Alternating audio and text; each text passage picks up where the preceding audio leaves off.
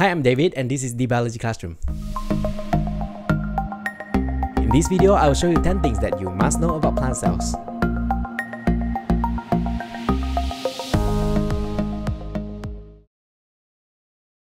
A plant cell wall composed of cellulose, but it is not the only substance found in the cell wall.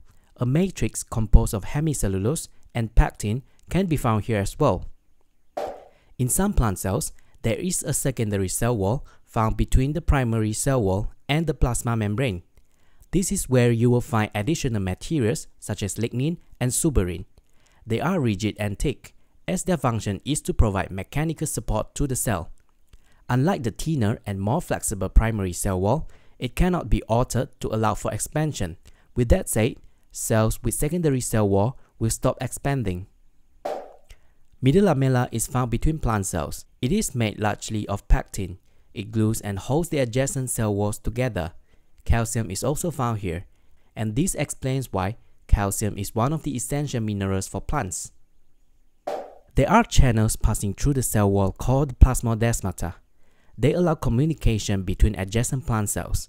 The endoplasmic reticulum of these plant cells is connected by a structure known as desmal tubule. The vacuole is not just a space in the plant cell, it is a membrane-bound organelle.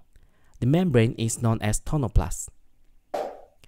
Apart from storing cell sap and providing turgidity to plant cell, the vacuole also has some other functions, for example, as the storage site for pigments in petals, proteins in seeds, waste products, active compounds, and other chemicals. Xylem and phloem are two types of vascular tissue. They are not the name of the cells. Xylem tissue is made of cells called trachea and xylem vessel, while phloem is mainly made up of cells known as sieve tube element and companion cells. Plant cells are lacking centrioles, but they still form spindle fiber during mitosis. Plastids are double membrane-bound organelles found in plant cells, but there is more than one type of plastids. Some of them contain pigments, for example, the most well-known plastid of all, chloroplast, and some of them do not contain pigments, for example, the starch-storing plastid and myoplast.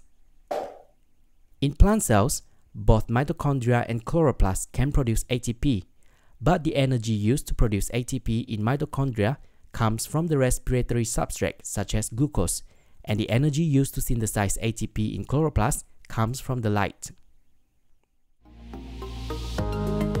If you enjoyed this video, don't forget to like, comment and subscribe. You can also follow me on Facebook. Thank you for watching and see you again soon.